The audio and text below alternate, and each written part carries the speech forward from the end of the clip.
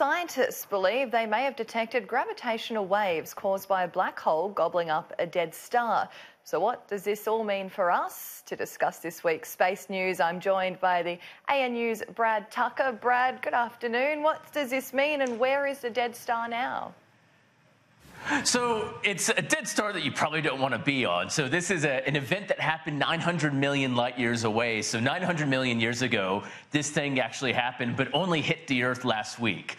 And so a black hole is a massive object, but this black hole is actually quite small. And it looks like we detected what's called a neutron star. So this is kind of the remnant core of a dead star. And it appears that the black hole literally swallowed this neutron star. And this would have produced a gravitational wave. So we've seen black holes collide and actually felt the ripples hit the Earth. This appears that we felt a very small ripple last Wednesday. So if maybe last Wednesday felt off, it probably wasn't this, but it could have been this.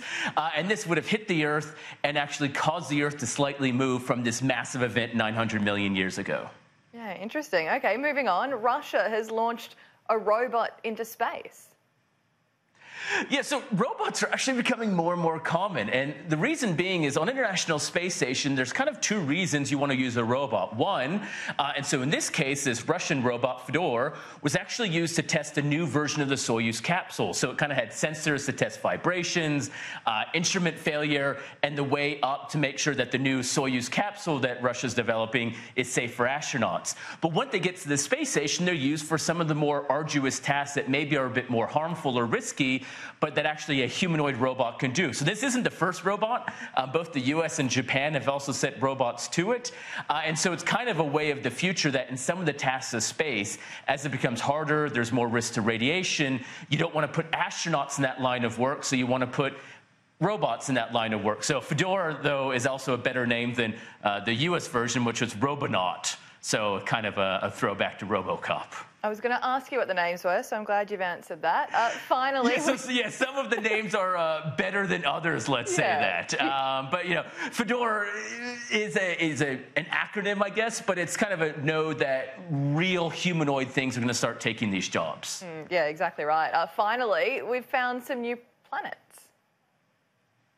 Yeah, so, you know, last week we actually saw the discovery of some nearby habitable planets, and that has now just been superseded. So it appears that a nearby star, which is actually only 12 light years away, so this is really in the neighbor of our neighborhood, what we found are 3 planets close to that star. So when we look at our solar system, we have these rocky planets near our sun, and we found 3 rocky Earth-like planets, 1 to 1.5 times the mass of our Earth, really close to a neighboring star, so close that it orbits 3 to 13 days. So every year is only 13 days long.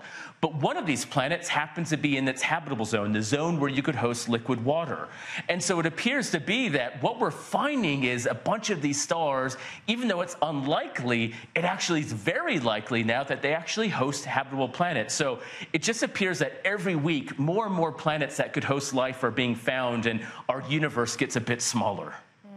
Very, very interesting. Brad Tucker, thank you so much. Thanks.